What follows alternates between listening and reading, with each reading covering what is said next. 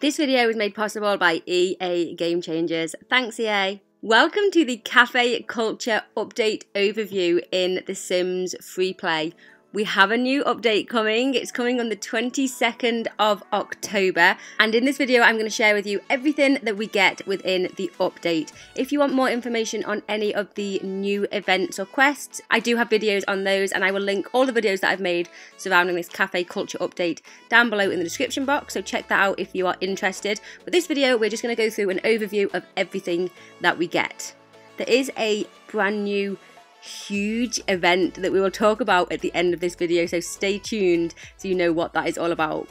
We have a new Café Grandé live event, which is a 10-day live event running between the 22nd of October and the 5th of November, where the grand prize is a Café Grandé template, which is beautiful, and there's some amazing furniture items in that event. There is a Ghost Flustered seasonal quest rerun, a 9-day quest starting on October the 23rd.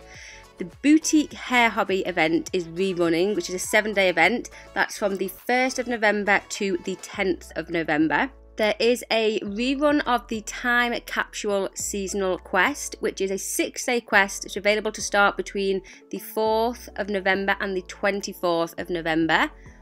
We have a new Sim Chase season, just one in this update. We have been getting 2 Sim Chases in previous updates, but we just get 1 in this. Season 8, Cafe Conundrums, which is a 7-day event running between November the 7th and November the 17th, where we get more additional kind of cafe-themed items.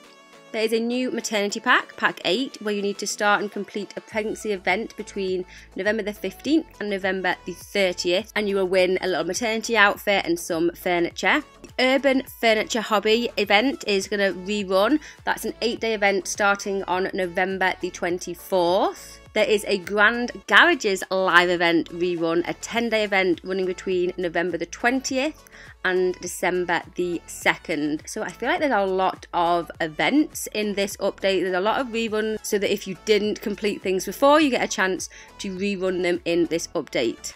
Before we get into the huge event that I talked about at the beginning, there's a few other things just to note in this update. Sims FreePlay now supports beards or facial hair as a separate choice to the head in the creator sim. So previously they were locked to different head types, whereas now they're a separate choice, which is fantastic. There are double rewards from the Paperboy between the 25th of October and the 1st of November, and the 27th of November and the 2nd of December. But now on to the big thing with this update. It's the Downtown Developer event. Now this honestly is a huge thing, and check out the link in the description for more information on this in more detail, because it's quite complicated, I think, to kind of just explain in a very brief overview. But basically it's this huge event where you need to collect resources to build a brand new high-rise apartment block and earn a new 3-story penthouse apartment site. If you complete it within the time limit, you'll earn a fully fitted out luxury apartment. Every day throughout the event, you receive like a 24-hour permit to collect resource shards from one of the many locations in Simtown. And you need to complete the stage's resource requirements to earn rewards and take you closer to this amazing apartment. Like I say, it's quite complicated to explain in a very short space of time in this overview video, but check out that video that is linked down below in the description. Let me know what you are most excited for. Give this video a thumbs up if you enjoyed, subscribe if you're new, and I will see you soon. Bye!